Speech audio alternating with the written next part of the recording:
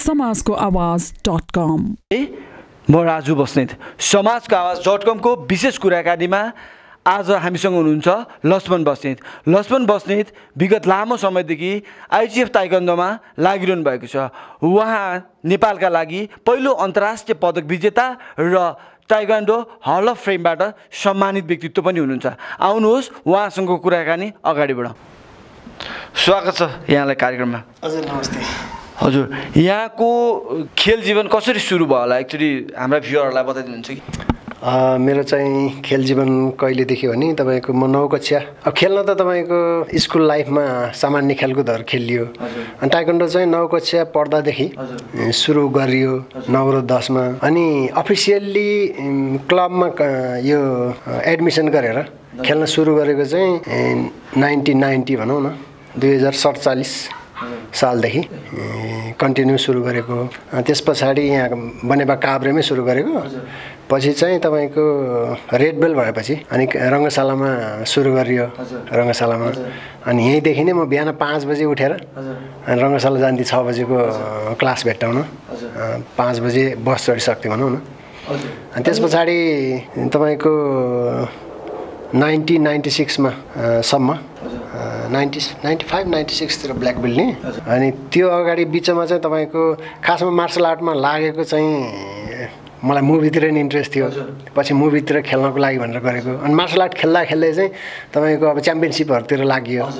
तपाईँको जस्तै क्षेत्रीय गेममा म best fighter plus gold medal जितेँ। National गेममा नि तपाईँको 53 सालमा इलाममा भएकोमा ब्रोन्ज मेडल जितेँ।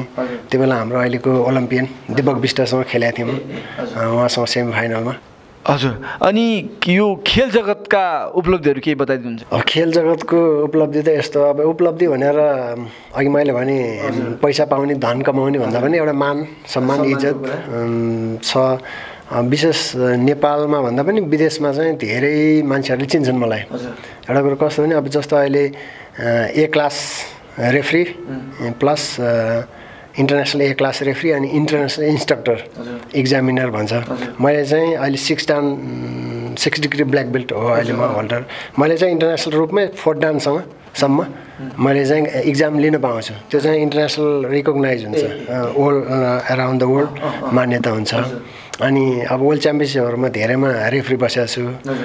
अनि तपाईँको अर्को कुरा एउटा ठुलो गर्वको कुरा चाहिँ 2011 मा साउथ कोरियामा चाहिँ यो ताइक्वान्डोको हेडक्वार्टरमै ताइक्वान्डो हल अफ फेमले चाहिँ संसारमा ताइक्वान्डोलाई योगदान पुर्याउनु भएको व्यक्तित्वहरूलाई सम्मान गर्ने कार्यक्रम हुन्छ हरेक 2 वर्षमा। अनि 2011 मा चाहिँ म त्यो ताइक्वान्डोको हेडक्वार्टर कुकीवानमा चाहिँ त्यो ताइक्वान्डो हल अफ फेमबाट चाहिँ सम्मानित भएको थिएँ। अनि त्यो भएर अब जस्तै म मलेसियातिर अरू कन्ट्रीतिर जाँदा पनि ठुल्ठुलो मास्टरहरूले पनि he is taekwondo hall of fame इन्डक्टेड भनेर एकदम रेस्पेक्ट हिसाबले मैले पाएको छैन उसले पाइसक्यो भन्ने हिसाबले हेर्छन् उनीहरूले। अनि त्यस्तै मैले न्युजिल्यान्डमा एउटा सुप्रिम किकिङ अवार्ड भन्ने पाएको थिएँ।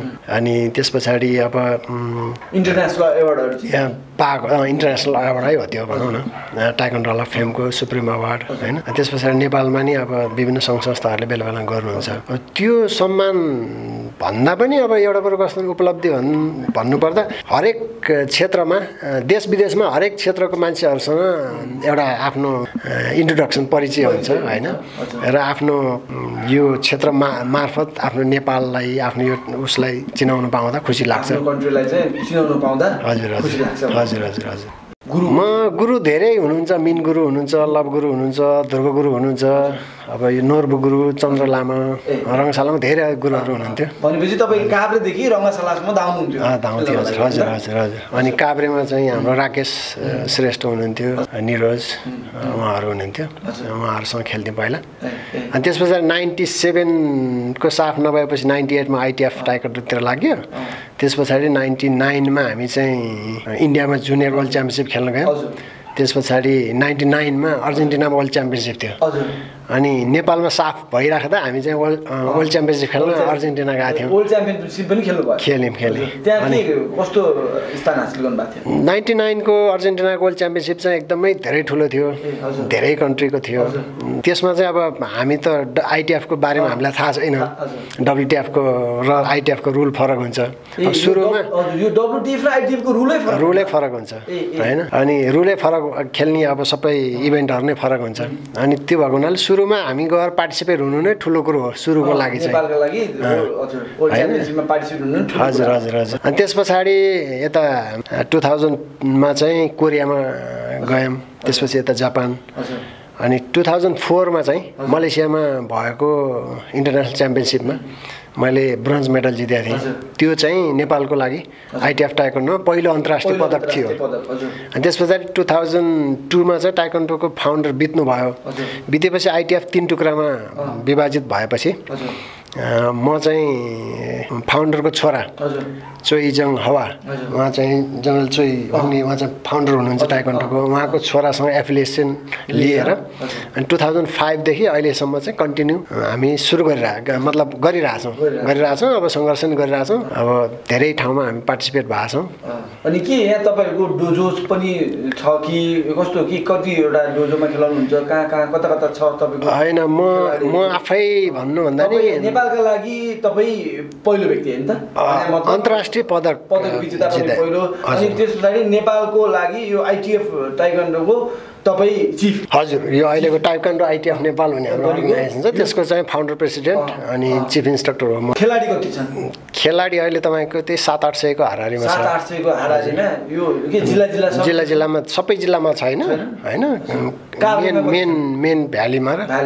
अनि काभ्रेमा अनि बाहिर 3-4 जिल्ला तपाईँ काभ्रेमा भएको हिसाबले काभ्रेमा चाहिँ अलि बढी होला नि काभ्रेमा छ हाम्रो अहिले स्कुलमा सुरु गरिरहेछौँ स्कुलमा बढी छ हाम्रो क्लबमा भन्दाखेरि अनि आगामी योजनाहरू जस्तो तपाईँले यो आइटिएफ टाइकोन्डो नेपाललाई चाहिँ अगाडि बढाउने योजना चाहिँ के छ तपाईँ कस्तो हो योजना चाहिँ यस्तो हाम्रो वार्षिक कार्यक्रमहरू भइरहेको छ 2005 देखि हामीले सुरु गरेको जस्तो इन्टर स्कुल च्याम्पियनसिप हरेक एक सालमा हुन्छ हाम्रो अनि लास्ट इयर भएको थियो अब यो फेब्रुअरीमा हाम्रो इन्टर स्कुल हुँदैछ अनि तपाईँको 2 वर्षमा चाहिँ international championship Everest open international भनेर हामीले गर्ने गरेका थियौँ अनि धुलिखेलमा 2टा इभेन्ट चाहिँ हामीले गरिसक्यौँ 2007 मा गरेको सुरुमा त्यस पछाडि बिचमा अलिकति ग्याप भयो म उता न्युजिल्यान्डतिर पनि बसेँ उता नि क्लब छ मेरो 2-3टा त्यहाँ 2-3 वर्ष त्यहाँ सिकाएँ अनि अस्ति यो भूकम्प पछाडि चाहिँ धुलिखेलमा फेरि सेकेन्ड एभरेस्ट इन्टरनेसनल गऱ्यौँ अब आउने सेप्टेम्बरमा फेरि हामीले त्यो थर्ड इन्टरनेसनल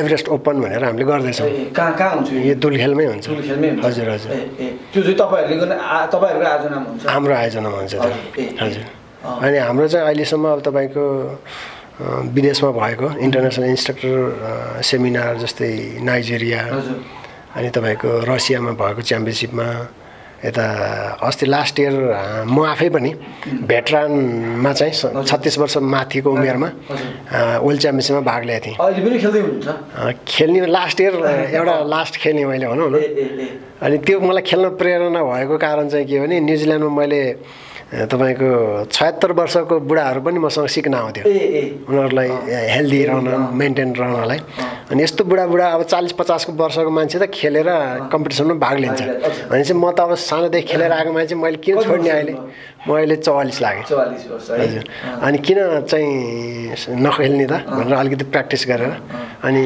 वर्ल्ड च्याम्पियनसिपमा भाग लिएँ म मेरो छोरा पनि फेरि जुनियरमा खेलेको थियो अनि छोरा सेकेन्ड भयो म चाहिँ थर्ड भएँ अनि लास्ट इयर त्यसरी नै खेलियो अनि त्यो इन्टरनेसनल धुलिखेलमा हुने गेमहरुमा विदेशबाट पनि आउँछ कहाँ कुन देशबाट जस्तो अहिलेसम्म चाहिँ न्युजिल्यान्डको अस्ट्रेलिया इङ्ल्यान्डको इन्डियाको 4-5 वटा कन्ट्री फिक्स भएको छ अब अरु नै सायद आउँछ भनेपछि इन्टरनेसनलमा पार्टिसिपेट हुन उहाँबाट पनि आउँछ नेपालका खेलाडी कति हुन्छ नेपालको 200 जति हुन्छ लगभग भनेपछि नेपालमा इन्टरनेसनल लेभलको गेम खेलाइरहँदा ठुलै गेम धुलिखेलमा ठुलै गेमको आयोजना हुने रहेछ ठुलै हुन्छ हजुर अनि भनेपछि तपाईले जुन यो गेमका लागि जुन गरेको यो काभ्रेमा गरेको जुन स्ट्रगल गर्नुभएको छ अगाडि बढाउनको लागि सरकारको तर्फबाट केही सहयोग त्यस्तो केही छ कि? यस्तो छ, अब मेरो चाहिँ अलिकति त्यो अरूबाट सहयोग पाउने मामलामा अलिकति छुट्टै धारणा छ। के धारणा छ भने आम मानिसमा के छ भने जुनसुकै क्षेत्रमा लागे पनि मैले यत्रो योगदान दिएँ, मलाई समाजले के दियो, देशले के दियो र होइन, मेरो अब उनीहरूले मैले के पाएँ र भन्ने हुन्छ। तर मलाई चाहिँ के छ भने अरूले मलाई दिनसम्म मतलब भएन कि मैले समाजलाई कति दिएँ होइन, मैले देशको होइन देशको लागि मैले कति योगदान गरेँ होइन, मैले खेलाडी उत्पादन गरेर त्यो खेलाडीहरू कति राम्रो बने, उनीहरूको भविष्य कति राम्रो भयो कि भएन होइन। ताइक्वान्डोबाट चाहिँ एउटा समाजलाई चाहिँ स्वस्थ सामाजिक उसमा चाहिँ अनुशासित रहनलाई होइन सिकाउनलाई मैले कति योगदान पुर्याएँ भन्ने कुराहरू नै हो। र अर्को कुरो यो देशको झन्डा बोकेर म धेरै 20-22वटा कन्ट्रीमा भिजिट गरेको छु र एटलिस्ट मैले मेरो झन्डा चाहिँ यत्रो देशमा फहराउँदाखेरि हरेक देशका इभन अमेरिकन मान्छेहरूले हामी सोच्छौँ कि नेपाल भने सबैले चिन्लान् भन्ने, अमेरिकनहरूले नै मलाई कहाँ पर्छ यो नेपाल भनेर सोध्छन् होइन, यो यो यो यस्तो यस्तो हो यहाँ पर्छ भनेर मैले बताउँछु। त्यतिखेर खुसी लाग्छ आफ्नो देशको बारेमा बताउँदाखेरि होइन। त्यो भएर अरूले देशले के दियो, समाजले के दियो, मलाई अरूले मैले यत्रो पदक जितेर ल्याएँ मलाई गरेनन् भन्नुभन्दा पनि मैले देशको लागि मैले पदक जितेँ होइन, देशको लागि मैले केही गर्न पाएँ भन्ने एउटा आत्मसन्तुष्टि हुन्छ, त्यही हो।